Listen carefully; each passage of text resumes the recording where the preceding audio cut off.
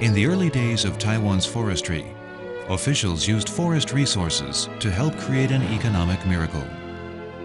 When forestry shifted its focus to conservation, these officials embraced all creatures of the forest and became the guardians of this rich and diverse environment.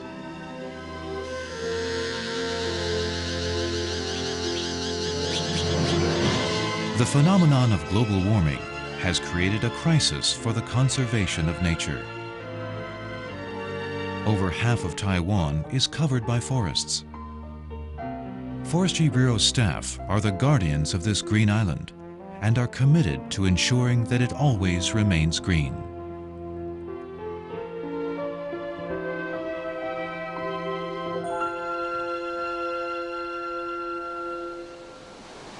Taiwan is located on the southeastern edge of the Eurasian continental plate. It has an area of 36,000 square kilometers. The forces that pushed it out of the ocean raised up over 250 peaks that exceed 3,000 meters in height. The forces that have molded this island over the millennia have given it many distinctive features. In the course of its geological development, Taiwan has experienced 4 ice ages. The retreat of the ice left behind species such as the Formosan salamander, which have survived through tens of thousands of years and continue to inhabit Taiwan's forests, enhancing its biodiversity by their presence. Because Taiwan is a mountainous island cut off from the continent, many species that live here are endemic to the island. Although located in the subtropics, its high mountains mean that it has tropical, subtropical, temperate, and frigid climatic conditions. In addition, Taiwan's high humidity means that although small in size, tropical to frigid zone vegetation can be found here. Forests are the lifeblood of Taiwan, and the quality of forestry management determines the success or failure of the industry. The Forestry Bureau, which is responsible for the sustainability of Taiwan's forests, has always been the forest's best friend and partner. In 1999, Taiwan Forestry Bureau was reorganized under the central government, with 8 forest district offices and an aerial survey office under its management. Its mission in the new era was protecting forests, administering national forests, conserving habitat and biodiversity, managing ecosystems, and creating an integrated natural resource and ecosystem database.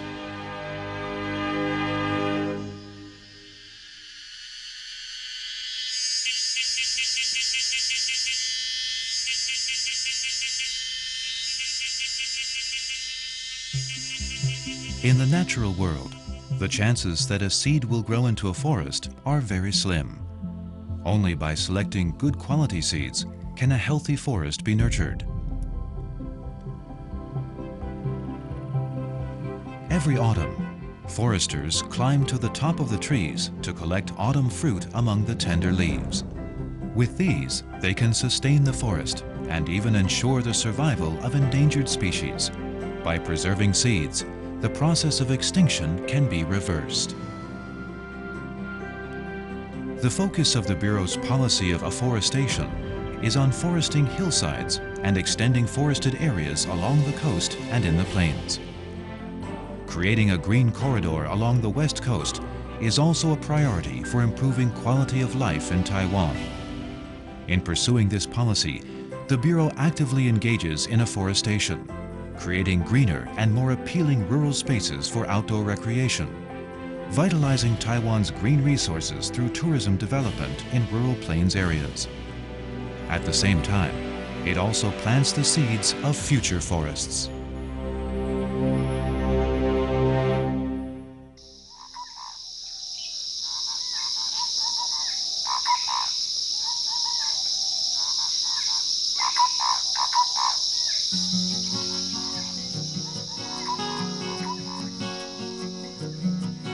During the Japanese occupation, the diversity and uniqueness of Taiwan's many species caught the interest of researchers, who followed one another into the pristine wilderness.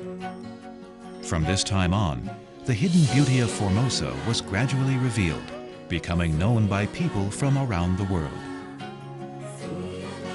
Starting in 1974, the Bureau began to designate conservation areas, including permanent sample plots, to carry out inventory of rare and valuable species. The Bureau's conservation efforts covered a wide area.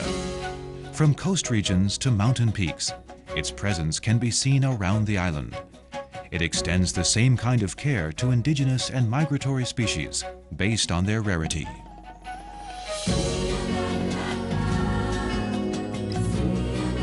Apart from educating the public, rangers and policemen work together to stop poaching of shrike or gray-faced buzzard when they pass through Kending. We hope that these friends from afar can enjoy our hospitality and continue their annual visits.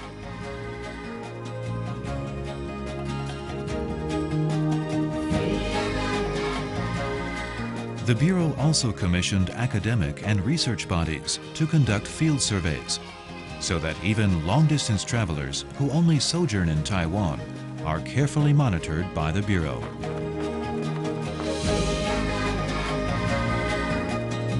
Currently, 45,000 species have been recorded in Taiwan, and to ensure that this island continues to be enriched by this diversity of wildlife, the Bureau takes an active part in international conservation efforts.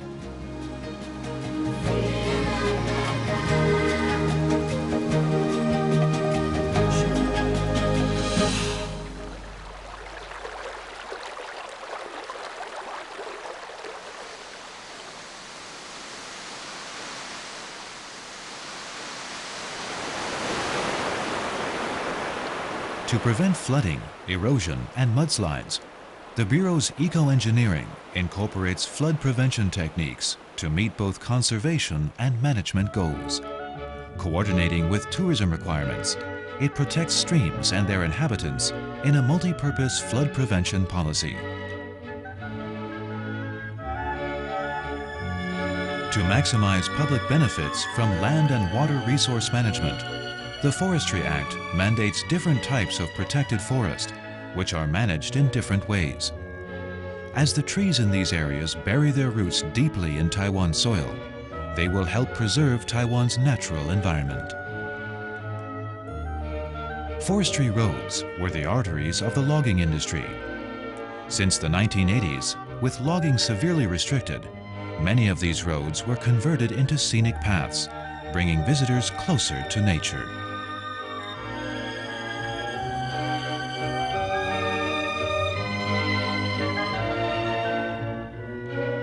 Protecting precious forest resources is everybody's responsibility. The Forestry Bureau assigns rangers to patrol the forests and has checkpoints at the entrance to forest roads to enhance national forest management. In July 2004, the Forest and Nature Conservation Police Brigade was established in cooperation with the National Police Administration. They will work together with rangers to prevent illegal cultivation, logging, and other violations of forestry laws.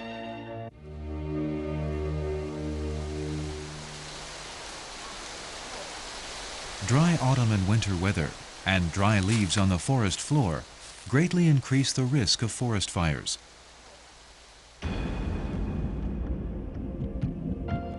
When the danger level moves from green to yellow or up to red, a group of people are anxiously awaiting for orders to deploy. These are the forest firefighters, the forest's first line of defense.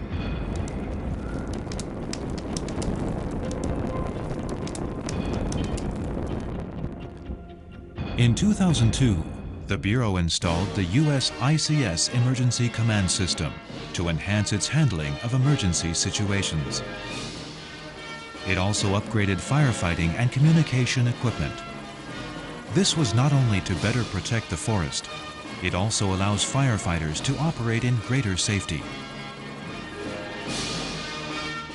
As long as the yellow coats of these firemen can be seen, Taiwan's verdant forests will always remain green.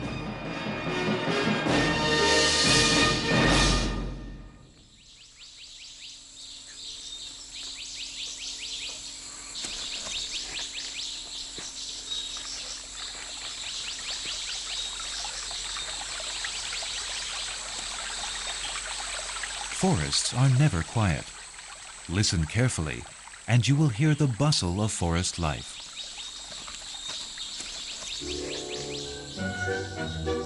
Volunteers help the Bureau promote ecotourism and nature education. A single trip to the forest can give students the chance to understand the environment in which we live. By learning about nature, they also learn to respect life. The Bureau's first Nature Education Center was established on Mount Dongyan. Others followed. Environmental education has become more diverse, taking place in a hands-on outdoor classroom.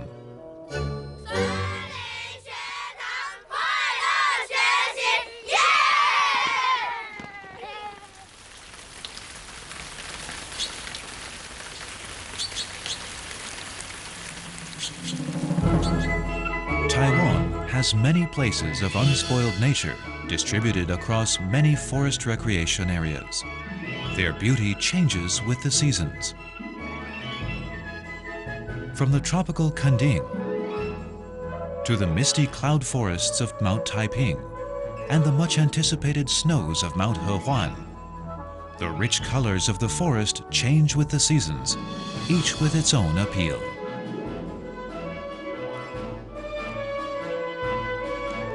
In recent years, the Bureau has promoted a national system of trails. These combine scenic, historical, and cultural sites. There are many trails suitable for the whole family. Based on individual fitness, people can choose trails of different distances or ranging across different altitudes. They can walk, they can observe, and they can experience. In establishing this network, the principle of leave no trace provides a new philosophy for forest tourism. Through environmental ethics and outdoor education, we reduce to a minimum our impact on the forest as we pass through. We can get close to nature, but we should do so in the right way.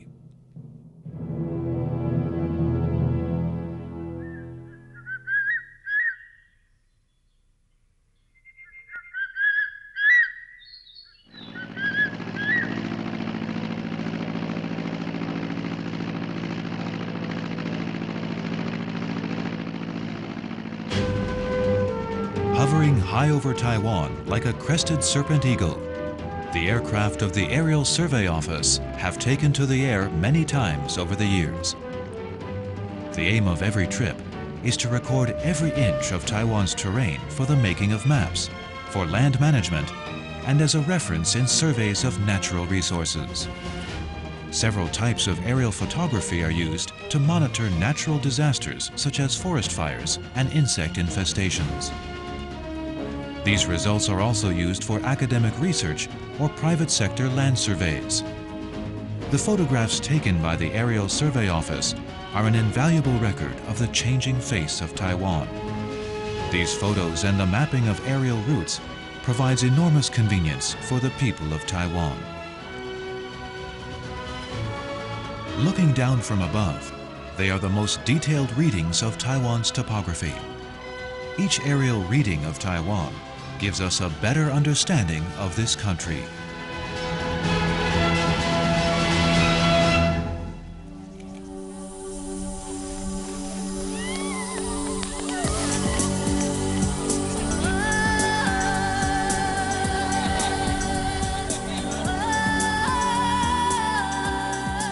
Community forestry is a new trend in forest management. It emphasizes public participation in resource management, biodiversity, and sustainable tourism, so the public can share in the responsibility and the profits of well-administered forest lands.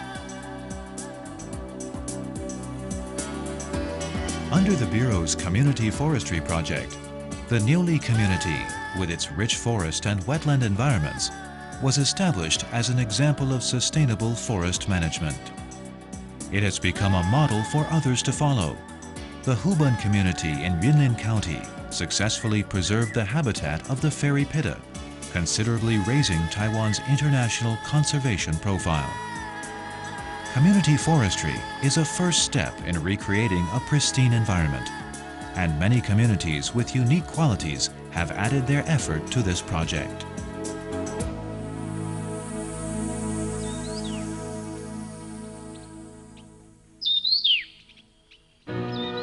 The cycle of the seasons works its magic of change and abundance. This primitive and captivating transformation is the ever-changing scene of nature and the setting against which Bureau staff work every day. The misty calm of the mountains, their blue and serried ranks fading out into the distance. The rich colors of the sunset dye red the black-faced spoonbill that winters in Taiwan. The seasons pass. The spoonbill leaves and returns, bringing new family members to enjoy the hospitality Taiwan has to offer.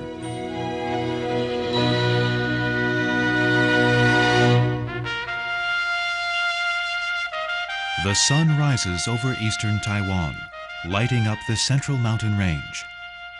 Yushan, Taiwan's highest peak, is steeped in its shifting colors.